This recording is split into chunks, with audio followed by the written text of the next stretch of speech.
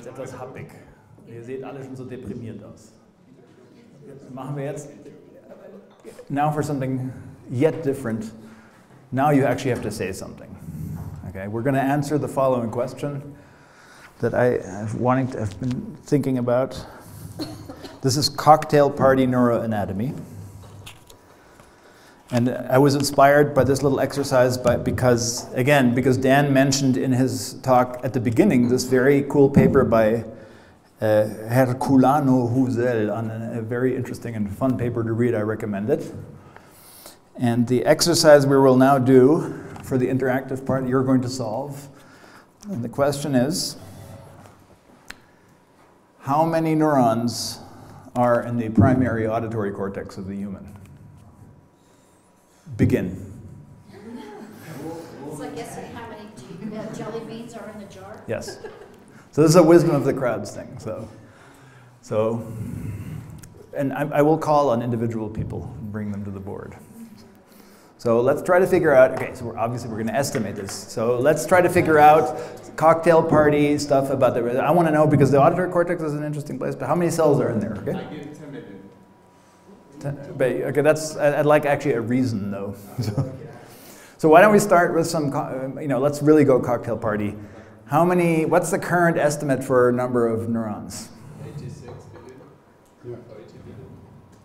Well, what is it?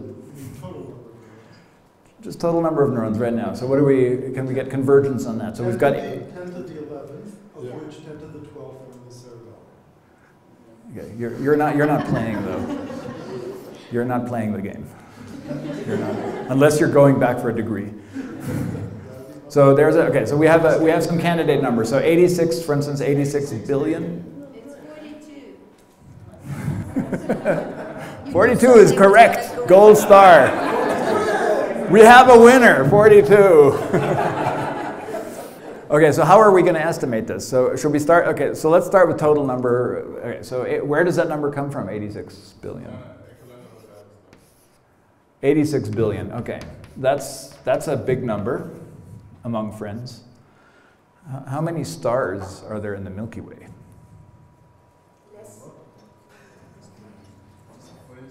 How many stars are in the Milky Way galaxy?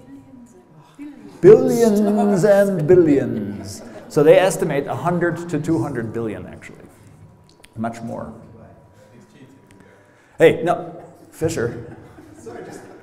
Geek. Okay, now, so how is this comprised? Where do these live? And professors of neurobiology can't play.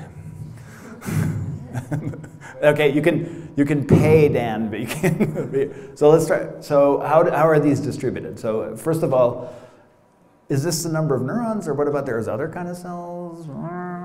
What about those? Yeah, those are good. Those are all cool. So are there some more? You're like, huh? Estimates, guesses? This is a neuroscience conference. There's meant to be more astrocytes than neurons. Okay. I don't know if it's just astrocytes, but so should the number be comparable? There is a rate, 1 to 3. Okay, so what am I writing down? Don't look at me. Come on, you wusses. Let's go, you gotta play. What is the rate? Is it 1 for every neuron? I mean, Simon's looking it up in the paper, so he's like... What's the rate? Is it for every neuron that's 3 glial cells? Or? I mean, these have varied widely, right? So, I mean, it depends on which period. So let's, look, it's going to be a big number on the same order of magnitude. So, I mean, so for instance, the Herculano paper says 85. Okay, that's fine. So we're not going to worry about those right now because Jesus Christ, we don't understand them very well. Let's worry about these. Let's say this is an estimate, but how do these distribute anatomically? Where are these things? Where in auditory cortex? Where in the brain? It's a big place. Well, it's not a big place. It's only yay big, right?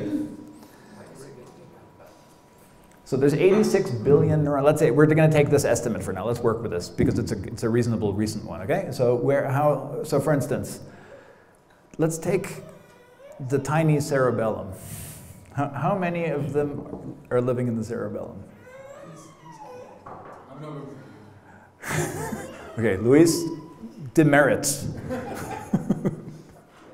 No, you can look it up. You should look it up, guys. Come on, it's not. This is look at the paper. Look at some other papers. So this is surprising. This should now surprise you. This is actually a weird and amazing fact about the brain. So how do you think these things? So let's take three. Let's just split it into three different areas. Okay, let's say brainstem, because that's a part of the brain you don't want to leave home without. Brainstem, cerebellum,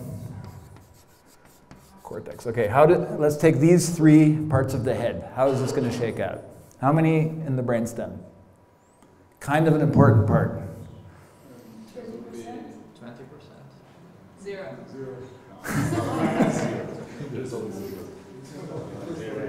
Look, let me ask you, how are you going to approach this problem? Think of this as an SAT problem. How are you going to actually, let's say we're starting with this number, how are you going to answer the question, how many cells are in auditory cortex? How are you actually approaching this problem, other than looking it up? The answer isn't anywhere to be found, by the way. I mean, you have to actually go through this exercise to get an estimate. So it's about 1 billion, right? 1 billion here. Okay, well, that's good between friends. That's like a Trump kind of number. But now we go to the Gates kind of numbers. So how many in cortex, how many in cerebellum? 43 billion cerebellum. So this has 50% of the total. 26. So of the 85 billion that are left, 21. So which website are you on? Frontiers in Human Neuroscience. Ah, and what's the paper? Linear writing numbers, so linearly scaled up right. Yeah, that's the right paper. It's a very useful paper. Okay, so this number is going to be huge, right? And this number is going to be on the order of, in that paper, it's 16 billion, for instance. Which leaves how many for here? If it's 86 total, we can do this, come on. You've had coffee, guys. How much is left now? 69. It's a good number too, all right. Thank you very much, okay. So already, this should blow you away, that there's 69 billion cells compared to there. Isn't that amazing? Like for cocktail party factoids, you should know this kind of stuff. It will be on your exam. Okay, so what's the next step? So now we have an estimate, we're talking about auditory cortex, so what number do we take now? 16. Yes, thank you. Somebody's alive. Okay, and now what's the next step? So we're assuming there's 16 billion total. Now we have to figure out what other numbers do we need to calculate this? Should we divide it for surface or like? Surface. We want to know how much surface is there actually in cortex. What's an estimate of that? I mean, it's. So look, I mean, you clearly need to go to some of these websites and just, amuse yourselves. What do you think? Okay, so surface area is about 2,500 square centimeters. Yes. Okay. Okay, so far, so okay, that's good. Now what? Okay, let's hold off on that one for a moment. So if the auditory cortex is 10 centimeters, like 10 square centimeters? Well, okay, yeah. So let's first of all get some more estimates. That's a bit. Yeah. Can I just say that's about the size of a But that is millimeters, right? That's the size of a what? of a pillowcase. Yes. Just for It's like a pillowcase and then squished together. That's the thing. Like taking a brain and unfolding it and squishing it is like a a nice big napkin at an elegant restaurant, or apparently in Simon's house, pillowcases. Okay, so that's the surface area of the total. So now we know the total number of cells plus some area. Now we need a few extra. So for instance, what else did I want you to do? So there's a couple of other numbers that I've, so it depends. So for instance, let's look at, it's more useful to look at this in terms of square millimeters because it relates more to anatomic units that we, so let's divide, what's that number going to be? So if we take this divided by that, how many cells, if we use this calculation, because that actually starts to get to some measurable things where there's actually disagreement in the literature. I mean, sensible disagreement. So this is like 65,000, right? So 65,000 cells per square millimeter. Gesundheit.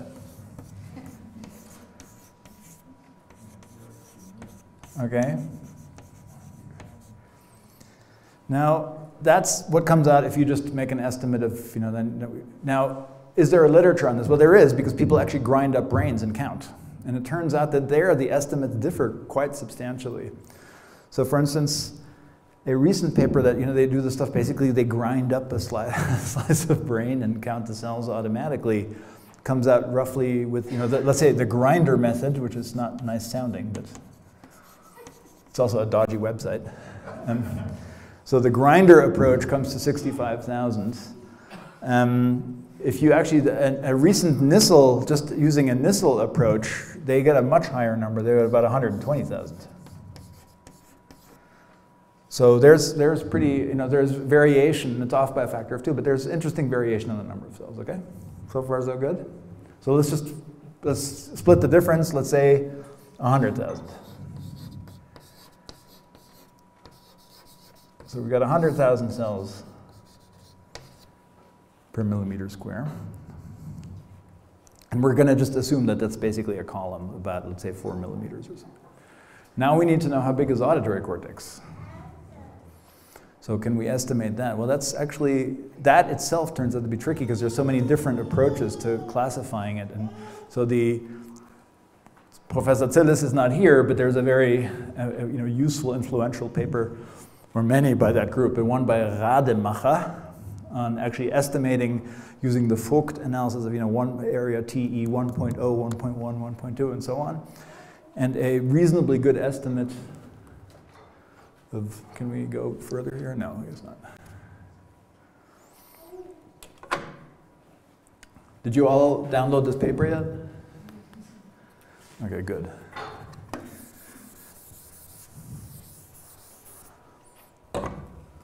So you can make an estimate of how big primary, did he estimate the total? Yeah, it's about,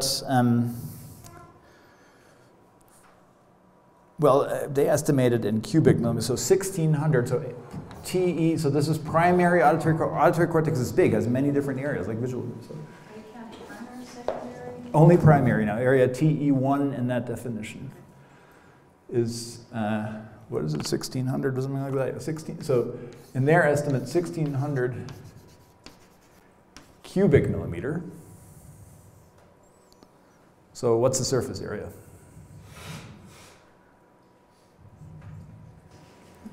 I do language, I don't do math. Okay, math guys. 400. Huh? About 400. That's about.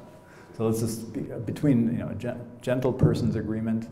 So this area, they estimate, this is a probabilistic estimate over, I think, several hundred brains. So they are very careful about the anatomy. They do individual tracing of, doing this TE1, TE2, and so on. Then they have a nice probabilistic atlas of the sizes and the numbers, and they estimate, so it's on the order of 400 millimeters square of primary auditory cortex. Okay, this is pretty small. It's like, it's teeny. It's like a dime. It's a small coin. That's the size. So compared to primary visual cortex, it's really small. And then how many cells, approximately?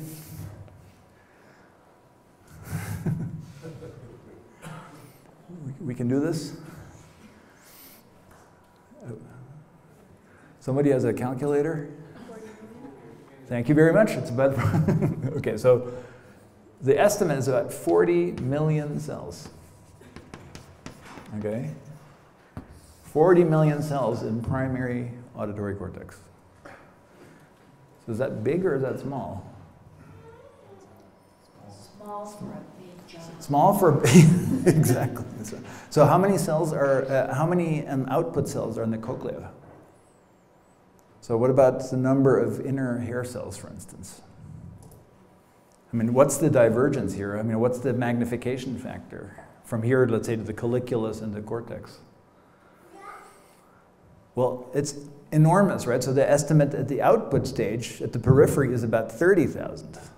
So it's much fewer channels, right? So the encoding at the periphery, right? This is what we're talking about, right? So when you start out, the initial encoding of the signal, of all these features of the signal, is at a surface that gets an analysis that only has basically, sends out 30,000 wires. So you get, and out of those, the representation at that periphery has to be interesting enough to get all this junk out of it, or incredibly important perceptual attributes.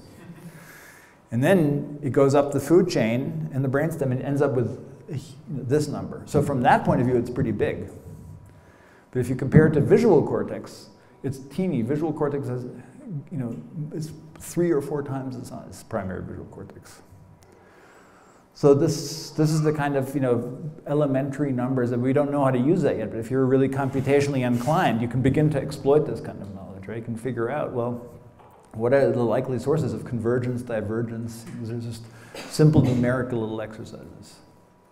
Okay? You're just like, oh my God, there's math. Nobody told me there was math in this class. So I calculated myself, sort of not looking up too much, about 60 million, but it's this order of magnitude. That's the number of cells in primary auditory cortex. It's a pretty useful thing to know. You guys should definitely know these numbers. It's embarrassing, because at cocktail parties, or you don't go to cocktail parties, you should be able to do this kind of stuff. Okay. You guys are supposed to be interactive, not like exhausted. There you go. Okay. Well, now as punishment, I'm going to continue talking about the punitive part of the lecture. So I want to go back to apparently nothing. Yeah. But since you're so exhausted, I'll give you just a ton of examples to keep it nice and easy. So let's go back to the perceptual problem that you face. Right, so I told you all these things that you have to encode with those 30,000 things at the periphery. All this information plus actual speech information. So here's the sentence. Cats and crocodiles don't play together, which is true. And when I went to school, the way we learned how to deal with this is you made a spectrogram, right? So there's time and frequency. And this, then you learn to go from left to right. And you look in great detail, and you learn about things like the formants of speech sounds. You look at the broadband bursts, energy bursts, and there's things like voicing. You say, oh, this is probably part of a vowel, and so on. And you read this from left to right in little slices of time, and then you get the output. That was the idea, and that's actually still how automatic speech recognition is done. It's done on actually very short slices of time, about 20 millisecond windows that slide across. That's how it's to implement. Now, there's, of course, other parts of the signal, hard to ignore. Like, if here's what the ear actually gets. This is the waveform. Look at the envelope of this, right? So the energy envelope. A lot of interesting information in this kind of big ups and downs. And the question is, does that matter? I mean, is that just extra stuff, or do you actually use it, and should you care about it? Should you care about this very local information and this more coarse information? So let's think about what you have to do. Well, one thing you have to do when you recognize speech is you sure as hell want to recognize words, right? But to recognize words, you need to actually get the local order of the items correctly. Because if you get the local order wrong, you get the item wrong, so that's not helpful. So for instance, pests versus pets. is pretty similar, but it's a distinction with a difference, although pets are pests. Or Kasten, Katzen, Bat, Tab, Barbara, Fulful, all these things. So you have to get the local order correctly to have successful lexical access. What does it mean? It means that the resolution in the time domain has to be high enough to get all this stuff in its correct slot, so that when you look it up in your dictionary, you're going to the correct entry. Okay, that's cool, and that's basically what's called segmental. It's the segmental part of phonology, segmental and subsegmental phonology, so the detailed things, the local details. But there's also long stuff. So for instance, the syllabic scale matters a ton. The syllabic scale carries all kinds of information, such as, for instance, the prosodic things, go away, or wollen wir essen? Or if you speak a tone language, maybe Ma, ma, ma, ma. Right, so those are 4 different words. That has to be, but that tonal variation has to be carried by something. It has to be carried such that you can then interpret it as a different word, like horse, hemp, scold, and mother. Okay, so the granularity in time actually has specific perceptual consequences. You can't just have the small stuff and the big stuff, you actually need both. And so, this can remind you of another similar problem. So look at this picture. It's made up out of little squares, very attractive colors, every little square has its own little pattern, its own little color, and you can look, look sideways, you can look up, down, you can see very nice things, but when you look at the whole picture, you see Chuck Close in a self-portrait. And so in the visual domain, you have to do a similar thing, right? Is you have to be able to analyze the local detail, but you also have to look at the global configure information to get a different kind of thing. Now they're related, but they're not identical. They carry different sorts of information that you have to actually pull out, right? So you can see, and the intuition is pretty clear, and in the time domain, it's a little less clear. So how would you do it? Well, as information is coming at you, you have to absorb it, but you have to integrate it somehow. You have to decide how much information do I actually use to have a simple representation. So you have to have some form of temporal integration, and that's what I want to talk about a little bit. So temporal integration. How is that supposed to work? Well, here's a stimulus. The stimulus goes on, turns on for a while, and then turns off. Your ear, or your auditory brain, has to somehow integrate the information to then form a judgment about what it is. So the typical model of this is basically what's called leaky integration. So you have a pretty long temporal integration window. It just, information comes in and you get what you get. But it's a long temporal window. Now, what's good about having a long temporal window? If you have a lot of information that you collect. Well, you have a lot of resolution in one sense. You have, for instance, a lot of resolution in frequency. If you have to be able to tell that there's this nice frequency shift, you have to have enough in the signal to recognize the frequency shift, because it can be very small frequency. So that's good. So I like this. So far, so good. We want to have long integration windows because they have the right kind of properties for perception. But suppose you only had that. What would you lose? Well, if you only have long windows, you don't have the right temporal resolution, so you don't get the local details right. So you must also have something much more detailed. So maybe you actually sample a stimulus much more fine-grained like this. So as the stimulus comes in, you take little snapshots, sort of punctate, you sample it at a very high rate. You go chop, chop, chop, chop. The most famous model is by Neil Viemeister. It was called the multiple looks model. So these are very popular, widely cited. And the idea is, well, you likely need to do something like this, like look at something very fast. But if you only do that, then you don't get the long scale out, because you can't actually get something like, for instance, a high frequency resolution out of a long window, out of a short window. But if you have only a long window, you don't get the temporal resolution. So you're screwed either way. So how do you solve this? Well, in an engineering case, you solve it simply by having a multi-resolution system. And so what I have been thinking about and trying to sometimes even work on is that this is what you do with the auditory case. So here's the sentence, this paper is hard to publish, which was true. And the suggestion I've advanced over, and I keep coming back to it over the years, is that you actually you sample the input at a very high rate, let's say on the mean 25 milliseconds, 30 milliseconds, something like that. That is, as the signal comes in, you go chop, chop, chop, chop, chop, chop, chop, chop, chop.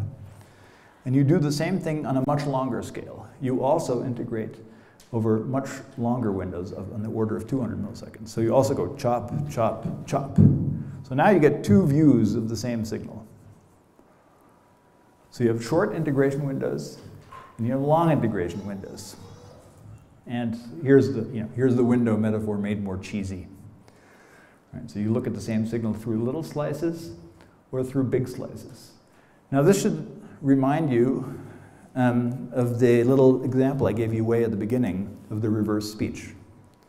So remember in the reverse speech, if I had small windows up to about 50 milliseconds and I reversed them, you didn't pay any cost.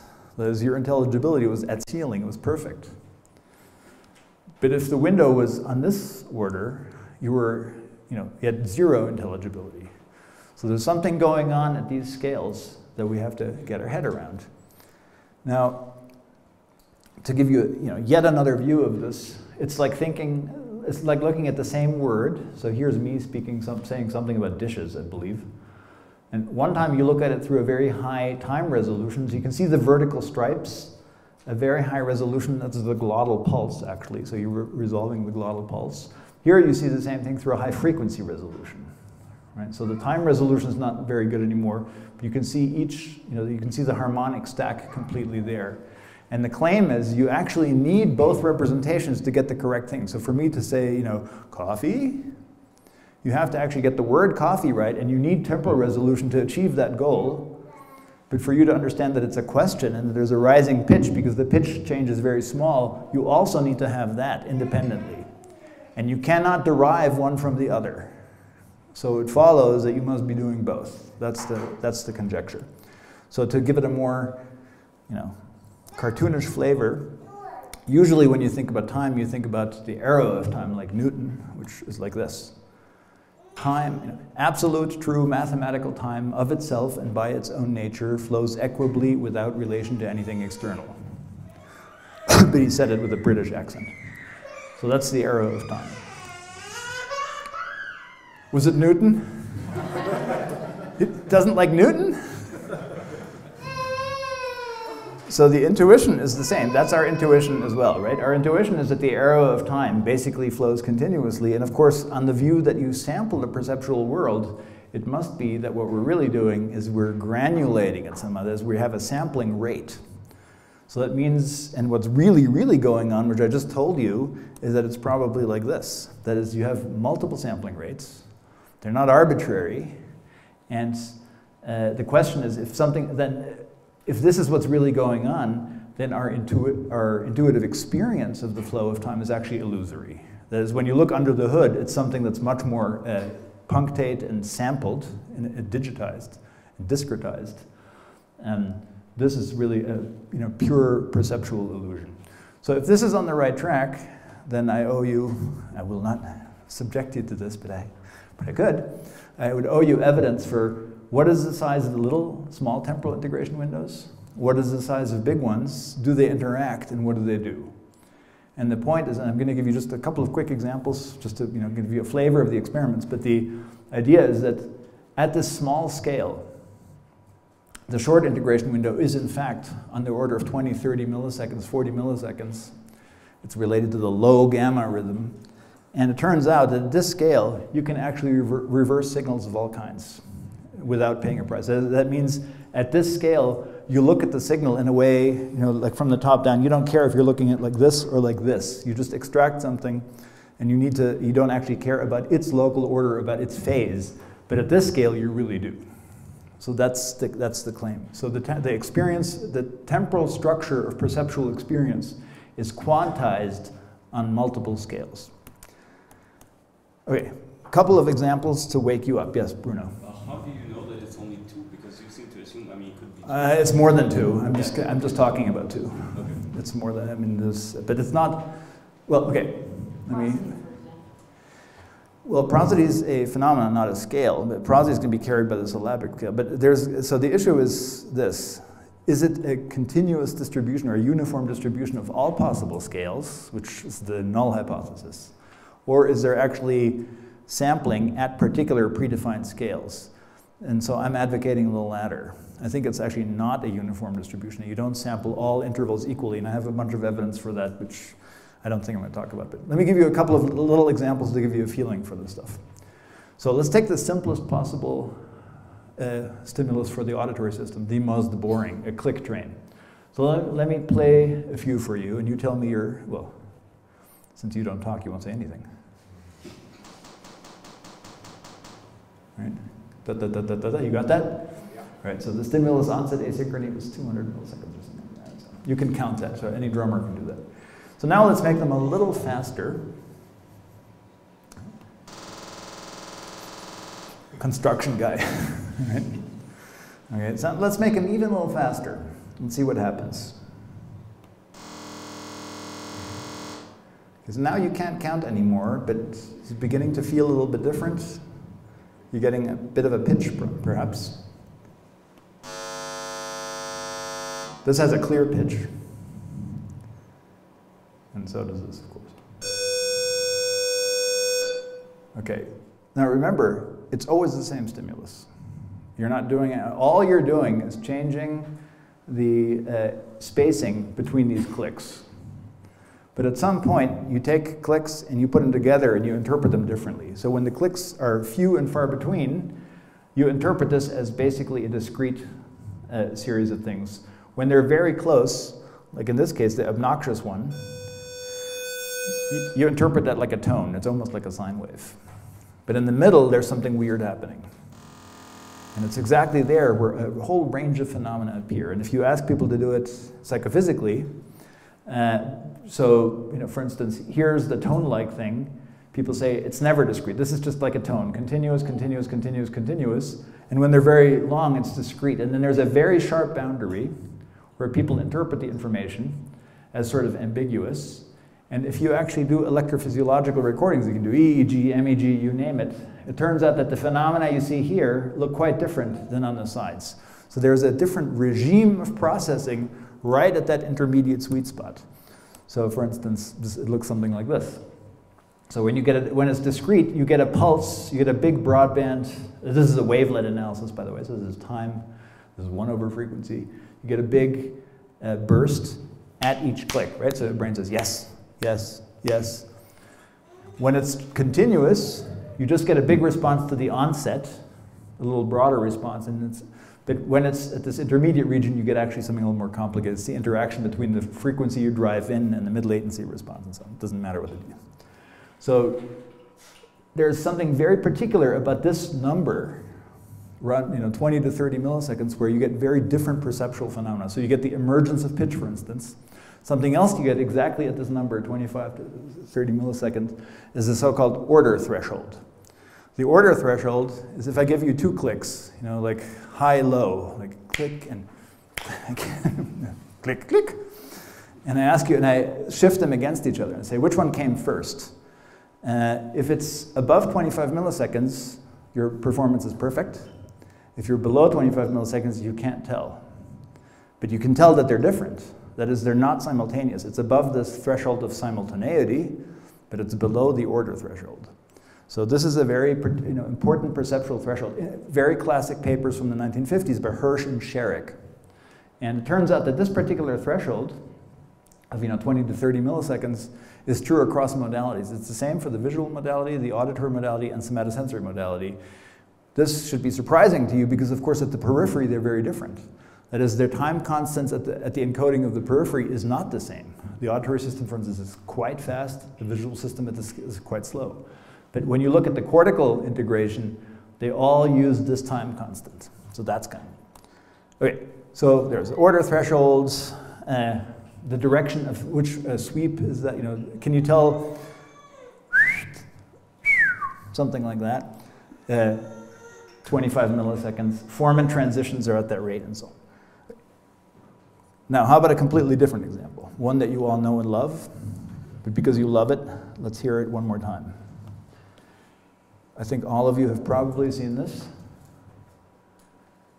So this is the part where you, okay, close your eyes. Close your eyes and tell me your bank account numbers. Okay, don't peek, don't peek. Listen to what you hear. Pa. Okay, you got that? What was it? Correct, gold star. One more time for verification. Close your eyes or I'll beat you. Pa. Okay, now open your eyes. Uh-oh, that doesn't look good. Okay, open your eyes. Look at the screen. Look at the lady. Same. Just one more time for verification. Make sure we get it right. What are you hearing? Pa. Okay. What do you hear now? That's not good. Close your eyes again. Pa. Still pa. Open your eyes again. Pa. Okay. So you can see it's extremely, it's a very powerful, simple illusion. And everyone uses it all the time. McGurk and McDonald, 1976. Okay, so how can we use this for our present purposes? And what does this have to do with integration? So a former graduate student of mine, Virginie van Wassenhove, did the following experiment. Since this is such a powerful illusion, that is when you see the face and you hear, so remember what happened here. The audio track was always pa, and the video track was always ka. But you never report ka. It's essentially, you never go with the video, which is weird because the video is veridical. That's what's actually there. So the stimulus is really the woman saying ka, and it's really the woman saying pa, the audio track, and yet you hear something that's not there. So it's a like one-line proof of the internal construction of the experience.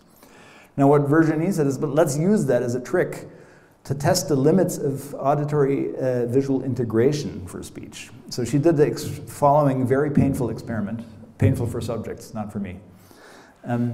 She had people sit there and she shifted against each other the stimulus onset asynchrony of the audio and the video. So you'd be sitting there and then sometimes you see the face go, pa, or pa. And over many, many different values. Right? So this is extremely boring, and your task is simply identification. So you say, what did you hear? This is, I think, a paper from 2007 or something like that. I don't know if I have these are old slides. So this is what you find. So this is the identification task. So you see the two things, an audiovisual stimulus, and your job is, what did you hear? Push the button. And here's this line here is the video, visually driven response. Right? So on the x-axis is the stimulus onset asynchrony. On the left side is when the audio comes first. So the left side is the case of pa. Right? And here it's the other way around.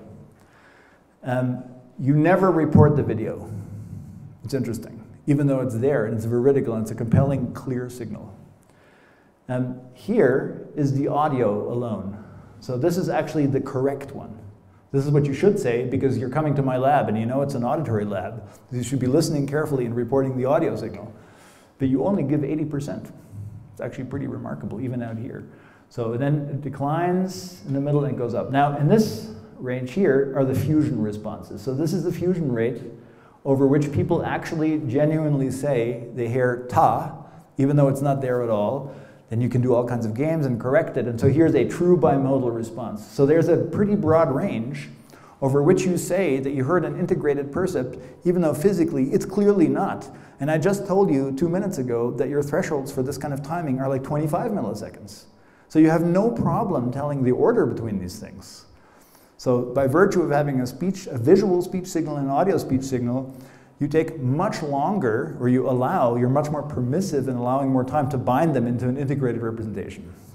Right, so Virginie's done many, many experiments on this, but so when I saw this, since I grew up on the Hirsch and Sherrick stuff, it's, 25 milliseconds is king. So Virginie comes in and shows me this, and I'm like, that can't possibly be true. That's irrational. So she had to do it again. This time we said, let's do a simpler experiment. Let's just do simultaneity detection. So you do the same materials, and as a participant, you have to just simply say which one came first. Very easy, you know, people are very good at that. So just push the button in here, and what you get is the same kind of thing. So this is just, we had congruent and incongruent ones, so you're obviously most permissive for congruent. The point is, though, that the plateau over which you integrate is very broad. It's not a peak of 20 milliseconds. And if you look at across all experiments, you know, many different versions, you see the window size goes between 150 and 250 or something like that. Okay, so that's weird, because it means that even though your perceptual system can resolve temporal information at the scale of tens of milliseconds, when you're confronted with the multisensory case, you're at 250 milliseconds. So much, much broader, even though it conflicts with this. So what's the message of that? Well, it looks like, and actually that speaks to Bruno's question, so there's many different integration constants, but there's two that are particularly potent here that deal with, that turn out to be important for speech. One is this very short one, you know, 20, 30, 40, something like that, and one is significantly longer. And these have to do not just with speech stuff, but also with non-speech. So for instance, the long integration constant, that's the time constant you need for loudness. So when you actually want to give a loudness judgment, that's a 200 millisecond time constant judgment. So there's many phenomena. So the conjecture is, well, you actually use these concurrently, but you do different kind of stuff. So there's, you know, reasons to believe this. Now, last part, because I think this is actually a factoid that's useful and important. So what does this have to do with really the kind of aspect of speech that you must have access to if you want to successfully perceive the world? So a couple of us in the lab have been working on trying to figure out just statistically what's actually the modulation rate of speech and also music. So this is with Naiding and Ani Patel. Because there's lots of claims about what's the mean rate of speech, and speech differs in this and that and the other way, but we want to actually know for real by looking at huge corpora, not just 10 sentences or, you know, 2 examples from French and 2 from Serbo-Croatian, but like gigantic corpora. So we started, and we've done it now for many languages, we started with Mandarin, English, and French, in part because there are uncertain theoretical notions, ideas that they're typologically distinct, and so that's one reason to choose those. And so here's again our example spectrograms, right? So it's time, frequency, and you see the dark outline is the envelope, the amplitude envelope, so that's the energy, right? It's changing, blah. And what we did with these is to calculate the so-called modulation spectrum. So the modulation spectrum is basically how much does a sound go up and down, right? So the energy variation. And so the way to do this is you can calculate a broadband version as you look over the entire signal, or you do it more like the ear does it, namely by channel. So you go channel by channel, you separate them out, and you calculate the narrowband modulation spectrum. You sum it for all the things. So what's the mean rate of speech? If you look at now hundreds of hours of speech, not just 10 examples. Well, it's what do you think it is? How fast or slow is speech? In terms of its energy rate. Any guesses? I'm going to give you the definitive answer. The syllable rate. And what is the syllable rate? 3 to 8 hertz. 3 to 8, that's very permissive, okay. That's a good guess. You're not allowed to play. Experts aren't allowed to play. That 3 to 8 is a very good guess. Were you one of the reviewers of submissions A through F? Rejected number G. You rejected D. So here it is, for instance, for the entire Timid corpus, the switchboard corpus, the Buckeye corpus, and a bunch of audio books. So this is now only English with different kinds of things.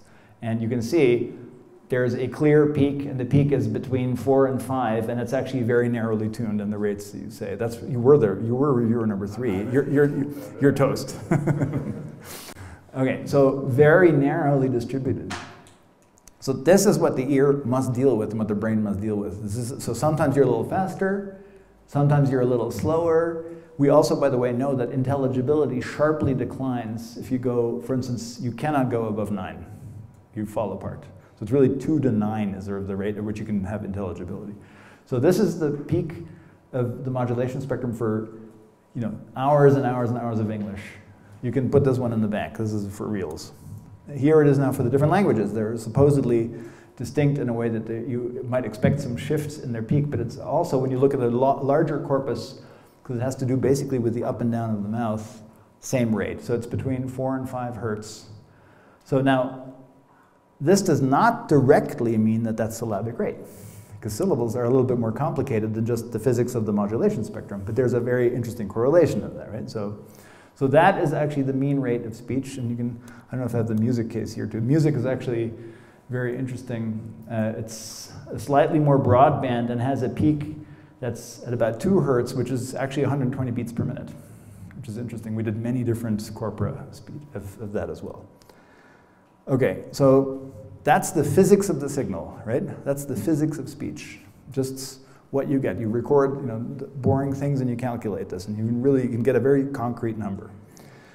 Now you might say, well, that's interesting, but what does that have to do with the linguistics of speech that I have to decode? Because my job isn't to hear blah, you know, up and down. My job is to actually turn it into something that I can then use for the next operation I'm doing. So it turns out to have, you know, a very nice relation.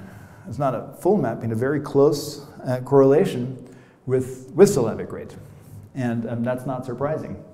So here, for instance, is an example from the olden days, John Ohala, a very distinguished phonetician and phonologist from Berkeley, recording himself 10,000 times his jaw opening and closing and reading. So he wired himself, you know, that's how people used to do it. Not this kind of wussy, like, oh, I'll do it in MATLAB. Like every morning, go to the lab and work for an hour on yourself. That's cool. Okay, so the mean duration of open closure is there. Here is a very large corpus from the Phonetics Institute in Munich for mean syllable duration in German. Here is Japanese, English, here's the modulation spectrum. And then here's actually a relatively influential paper from a few years ago by Pellegrino in the journal Language for Mandarin, German, English, Italian, French, I think it's Brazilian, Portuguese, or something like that, and Japanese. This is now syllable rate expressed as syllables per second, right? So, and the message of this paper was look at the wide variation, how fascinating, how different languages are, right? So it goes from 5.2 to 7.2. My message is, yes, that's actually very interesting, but that's not from a biological system point of view different at all. That's actually remarkably consistent. So I'm more impressed by the similarity than the difference of that, although, of course, we want to acknowledge the differences because they have very different internal syllable structures, which, of course, you're sensitive to as that's what you have to learn. So, anyway, so there's a close mapping between the acoustics of speech, the modulations, and syllable duration. Why is this useful? Okay, well now we get to you want to decode the signal. So my last example I'm almost done, right? I'm supposed to be 10 minutes or something? So let me give you two final things to take. So here's if I'm right, that you really analyze things on multiple scales, and if the syllable rate really matters, something that you really analyze, then how do I actually analyze a speech signal? Do I actually go slice by slice in the small case, or slice by slice in the big case, and how do I put them together? So of course, the idea I'm going to push, obviously, is that it's like the visual system, because I always steal everything from the visual system. In the visual system, you can record, for instance, let's say you're in the same receptive field. Right? So I'm a monkey, and I'm sitting here, and I'm looking at the poster. And I'm some receptive field here in the upper left quadrant. And I'm recording, let's say, from area V4, and because I'm a really good physiologist, also from MT at the same time, and I happen to find the same receptive field. So that same receptive field gets a very different treatment by those cells, right? So for instance, the cells in MT are very phasic, so they go bang, right? So they give you a very quick analysis of that particular information in the receptive field. Whereas responses in area V4 have a much longer, they go brrr. Okay, so same little visual array, but you're looking at it through very different kind of firing properties, and I'm basically going to steal the same thing. So I'm going to say, well, you must analyze the subsegmental information, basically featural information, segmental information. If you don't do that, you can't get lexical access correct, because you need the order information, otherwise it doesn't work. At the same time, you must have suprasegmental information because, as Nina said, got to have prosody come out, otherwise you can't analyze that part of the signal. So you must also analyze this, so syllabicity, tonal information, and so on. So if that's true that they're done separately, there must be a binding process. That is, they must then be mapped on top of each other to then get you something that goes to the next stage. And so here's a first experiment. This was actually published, I think, this year. This was Maria Chait, who was a former student. She's now a professor in London. So here's the game we play. Here's a sentence. The lure is used to catch trout and flounder. You got that, probably? Okay, so here's the game we play. Oh, I shouldn't have played you that. That's a shame. So we take, it's fun the other way. So we take an original signal. Now we do something that the ear more or less does, is we decompose it into channels. Right? A bunch of, in this case, non-overlapping channels, so for low frequency channels. So this is like critical bands, right? So decompose the thing. Bunch of different channels. Then within each channel, this is what an ear does, right? So it takes different information, just like spatial frequency channels in the visual system. You extract the fine structure and the envelope. Right? So this is what I showed you very much at the beginning. So the amplitude envelope, like this is like the peak of the modulation spectrum, and the details of the fine structure. You extract those, then you do some manipulations, basically some filtering, which results in this, and at the end you put them all back together. And what you get is, for instance, you can make a signal that contains only low frequency information. This has been done before, very famously in the 90s by Rob Drollman and people. So this is the blue lines here. So a signal like this only has this low frequency information, modulation information, right? Not frequency of the signal, it's how fast it modulates. Or you can do something funky like this. So you only have stuff in the putative gamma band. So I don't know which example I have here, but this is what it sounds like. So here's the experiment, intelligibility. You listen to this junk, and your job is transcribe it. Okay, this is super tricky. Here's what it sounds like.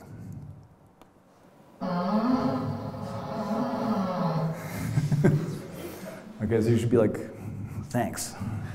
When do I get my $10? Okay, so that's a typical intelligibility experiment. And, well, how do you think you do when you listen to this? Like shit, right? Yeah, except you don't. That's the thing. You actually do pretty well.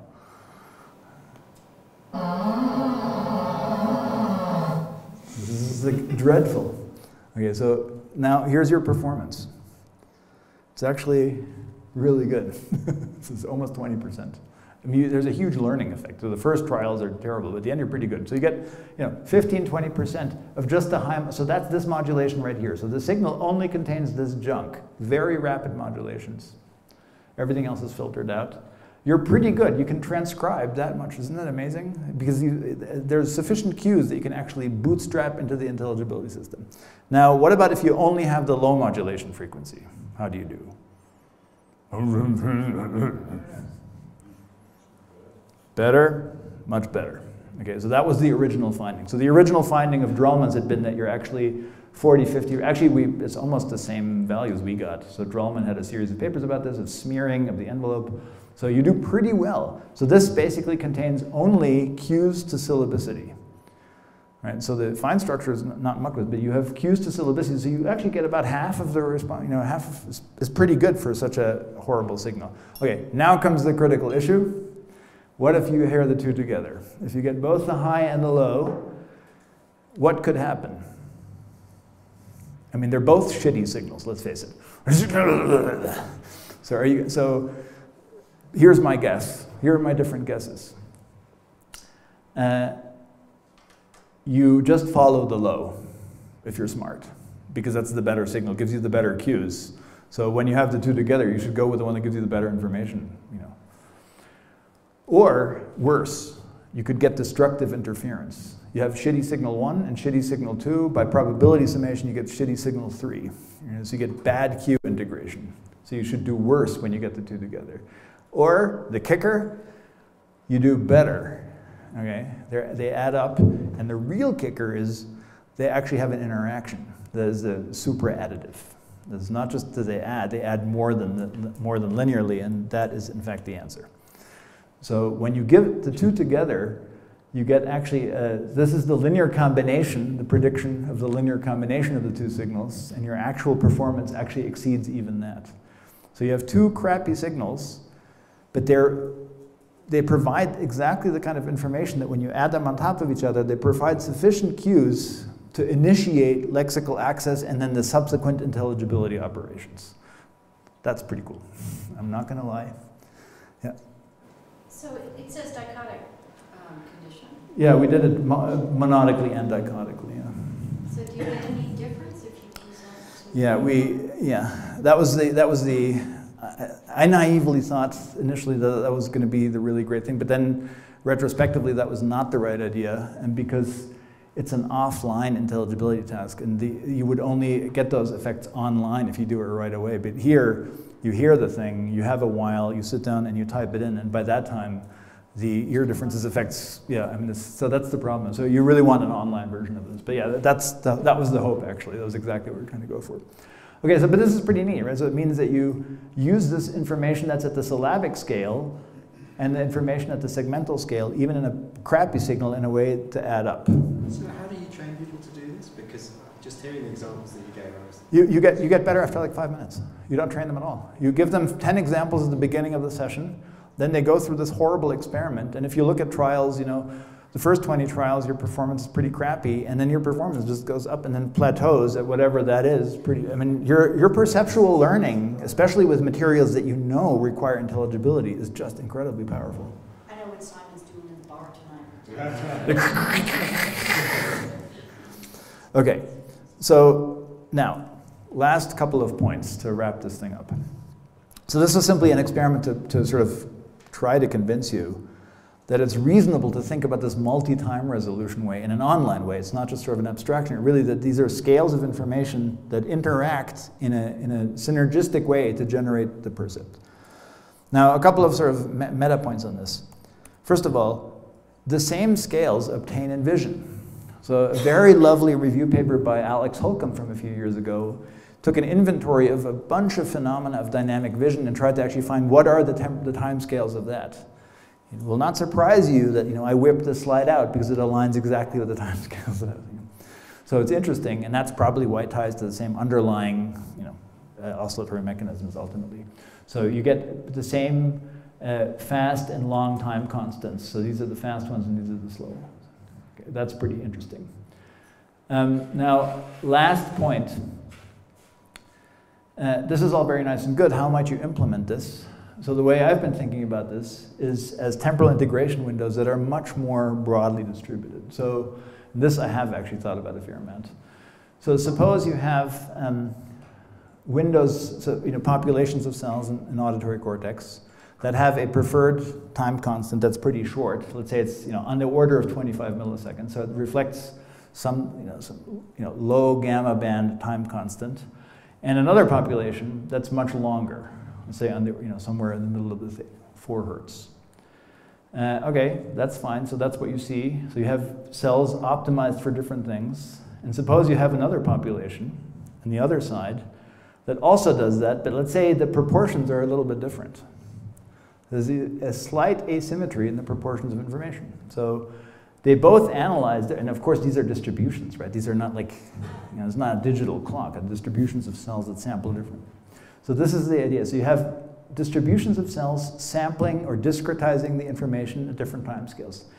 If that's on the right track, then you start out, the information comes into your ears, and you get a pretty symmetric, so you get basically like a high quality recording. You get a good CD in your head. So you record all the information, you got a great CD.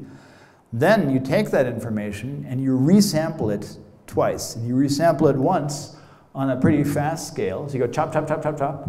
And you sample it a second time, chop, chop, chop, with over interdigitated but different populations of cells.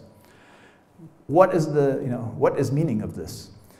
The functional consequence is that these give you the high temporal resolution that you need for those tasks, and these give you the resolution that you need for long tasks, like the intonation contour stuff of prosody. So closely related cellular populations, maybe slightly asymmetrically distributed, give you the range of temporal phenomena you have to deal with.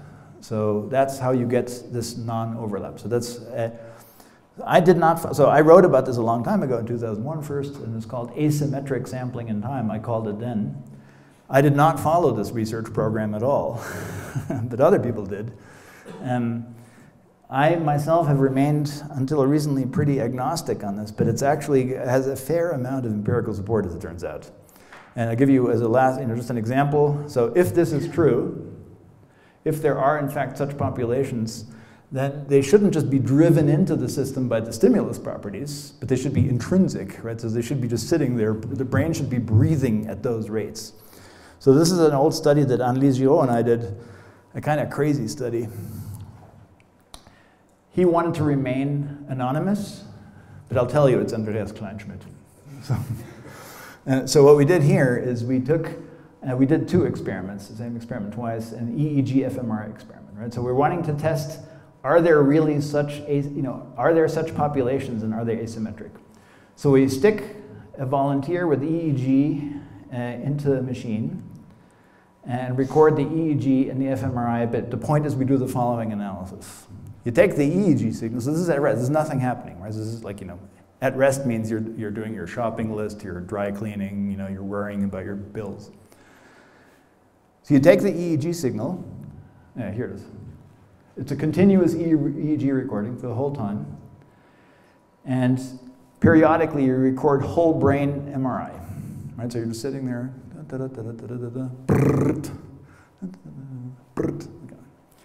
Now, the EEG signal we take and we filter into the frequency bands that we just hypothesized, right? So the low gamma, a low gamma proportion and a theta proportion.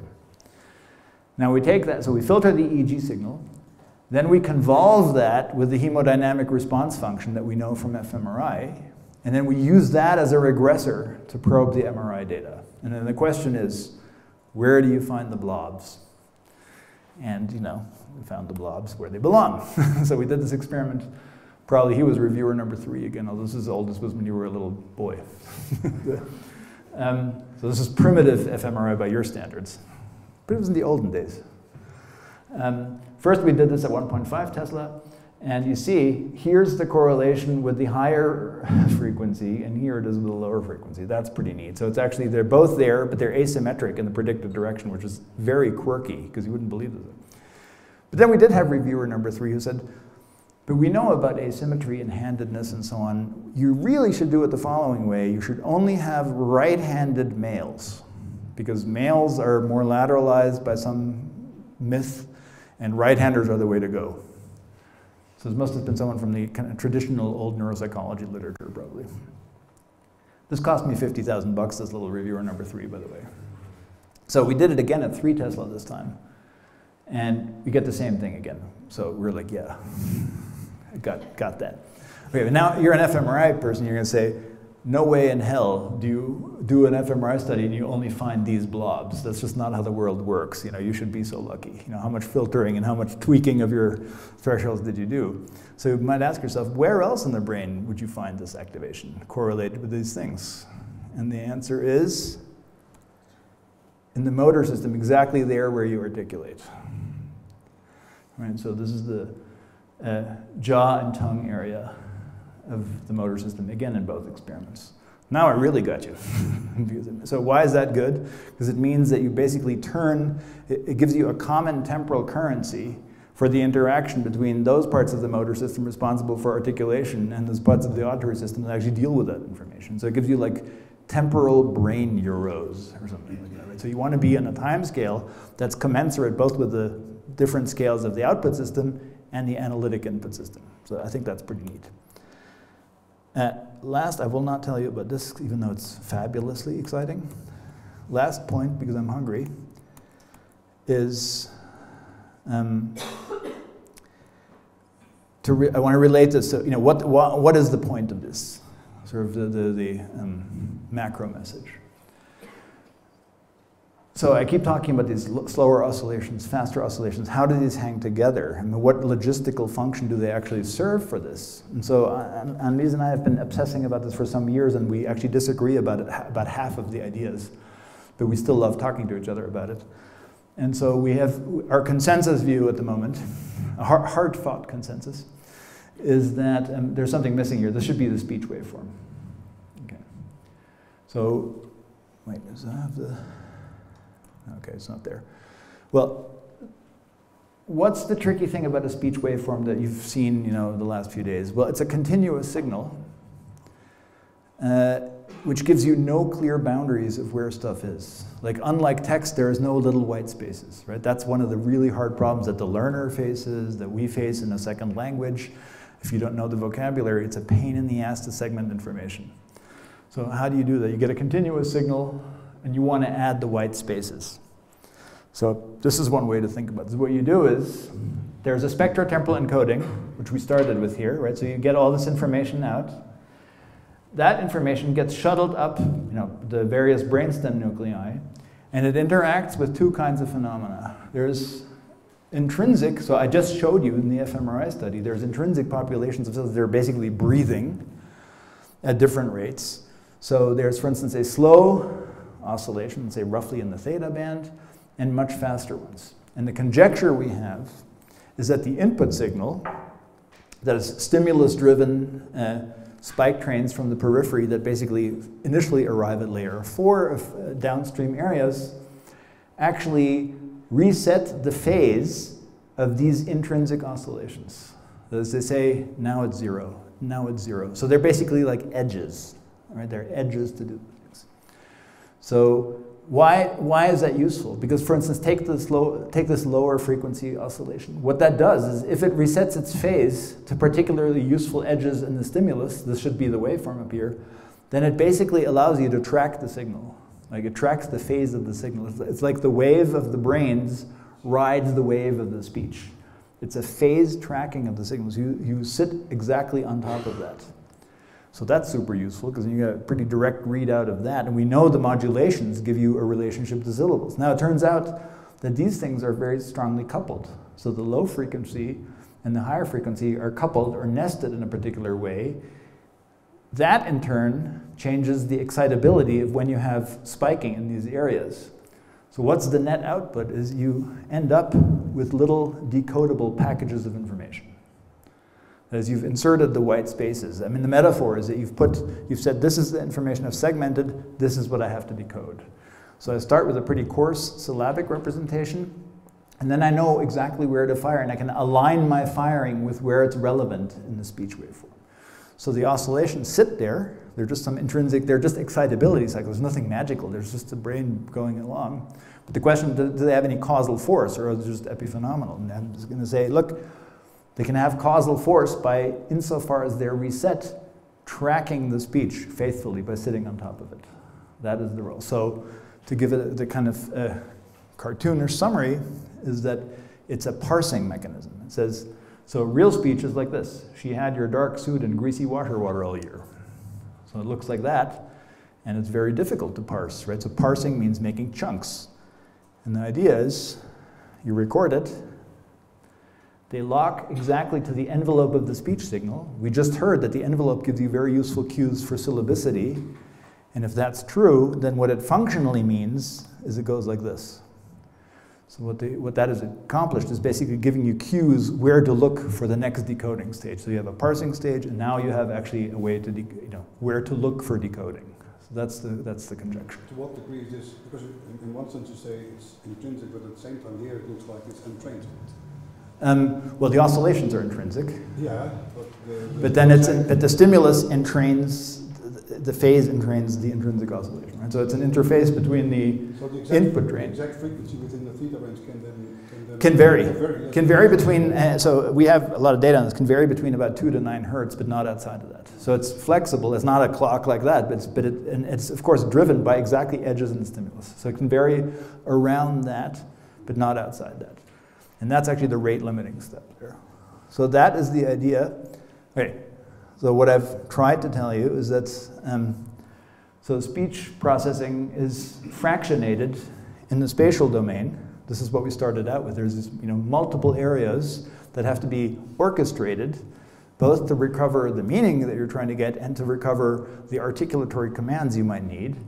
And it's also fractionated in the time domain in a way that you use multiple temporal, different granularity of temporal representations to decode the signal.